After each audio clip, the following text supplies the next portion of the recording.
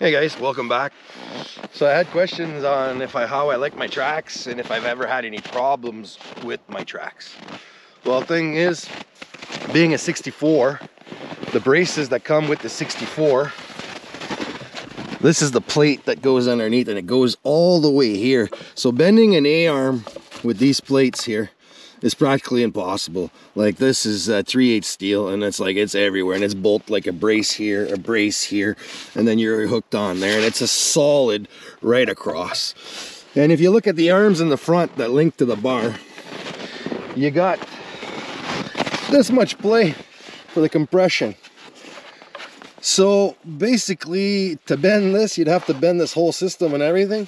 So that issue in the front is not a problem. When I first got this, like, I've had these tracks since we bought the bike in June of 2019 before COVID, and we had the tracks in October before the winter, before COVID, so those the Christmas time and everything. And we used to take these, like, we live about 30 some K, which is about 18 miles from our nearest city, and there's snowmobile trails, and we used to take this thing, and the maximum speed is 80 kilometers an hour. Well, it used to be before I did the tune on the trails. So basically we drive this thing full pin, 80 kilometers an hour for 32K, all the way into town, go eat at the restaurant and everything, and come back, and then drive it again. And in the first year, the only thing that had happen was one of these covers popped out.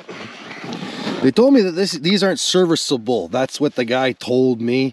And the bearing blew inside, popped this out and everything.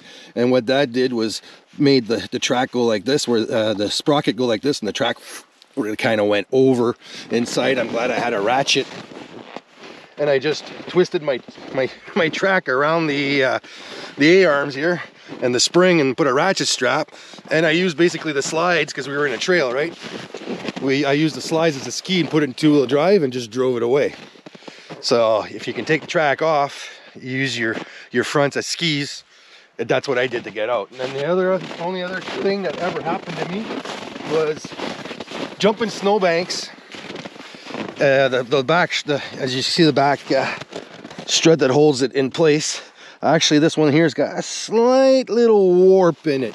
That's because I put it on the press and re-straightened it out. That's the only thing that's happened, like, because of that long bar. Maybe if they put a chromoly shafts like they do in the, maybe it would be better. But anyways, I straightened it back out, and that's the only thing that I've had. I've never had any, like, you check the tension on your tracks and whatever, and basically, as you can see, this has basically got an inch that sticks out on top of where the hole is in the middle. It's not like the other tracks which are on, you know, they're just rolling on rollers. This actually holds your track in there, and just make sure that you can't physically clear this by yanking on it, and you're good to go. So that's all basically I gotta say. They're awesome in the snow, like 2-inch, like, you can't compare it. The flotation, the width. The only thing, when you buy them when you got factory arms here in the back that you can't adjust, I find that from factory, the tracks in the back sit a little bit like this. And what that does is it makes the slide inside pre-wear to use. That's why I added a set of wheels, idler wheels, right here. And I'm probably gonna put another set back here.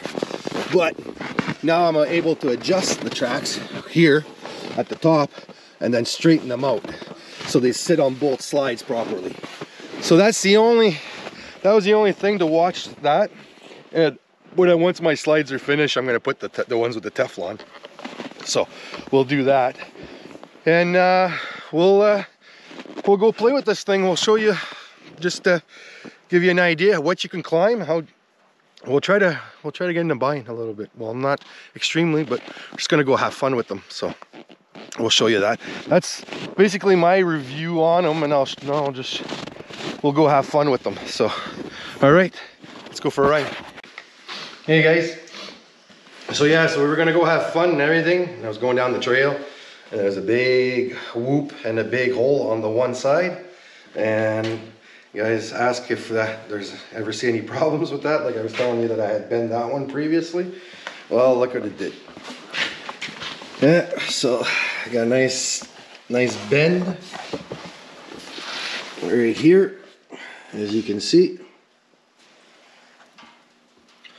So it bent, and it bent like this as well.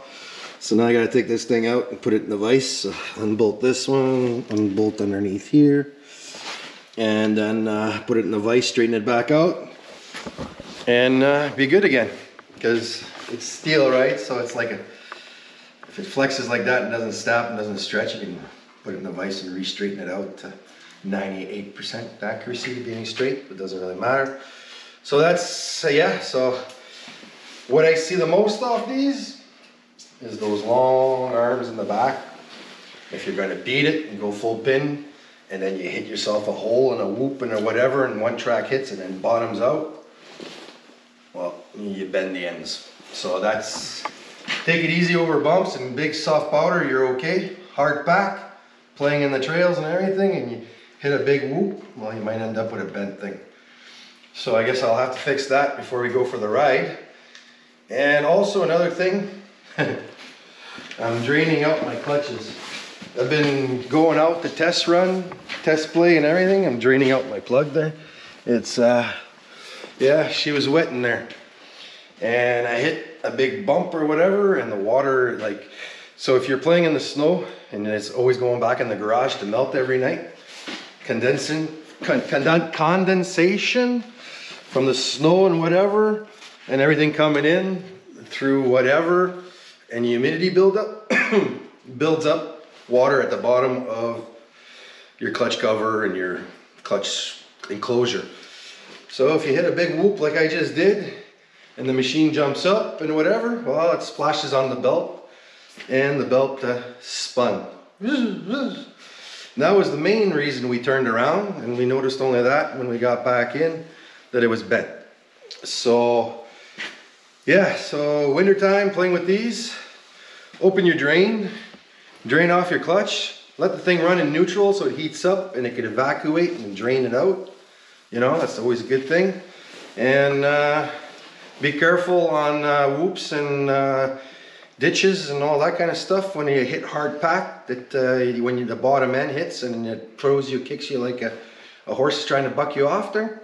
Chances are you bent the bar in the back anyways, so it's happened to me twice. And that's about it. So that's my opinion and oversee after 3 years or 3.5 years or whatever, 3 winters, because summer, no, we don't play with these. So basically what, it's after that many, how much time, it's not even a full year of playing with it. So yeah, so that's what it is. These tracks are awesome, but they are prone to, this is what you can expect. So besides that, got no complaints about them. They climb like crazy. They throw a lot of snow like crazy. And yeah, so I see a lot of people are putting those fenders in the front. Why are they throwing snow at me? People put the fenders on there now. I've seen that on Oster Cruiser and all that, and Castle, they make them or whatever. So that's maybe something in the future to put on there. But besides that, I'll stop yapping away and tell you guys thanks for watching. And I hope this helps make your decision to buy these tracks. You see right offhand what can happen to these tracks, and they're not invisible. And that is what it is. And like I said, the bearing let go in one, but was the first year, and they tell me they're not serviceable. I'm kind of skeptical that you can't pop off the cover and jam pack that full of freaking grease. I don't know. So if it's a sealed bearing, once it goes, I guess it goes. We'll see at that point, but we'll catch you on the next one. And sorry I couldn't show you guys right now because I got to take that thing off and I don't feel like getting dripped on. So I'm gonna wait till everything's dried off to pull that arm off and re-straighten it, and we'll go from there. So thanks for subscribing, thanks for watching, thanks for coming back, thanks for the new subscribers subscribing. You guys are awesome, and we'll catch you on the next one. See you soon. Bye for now.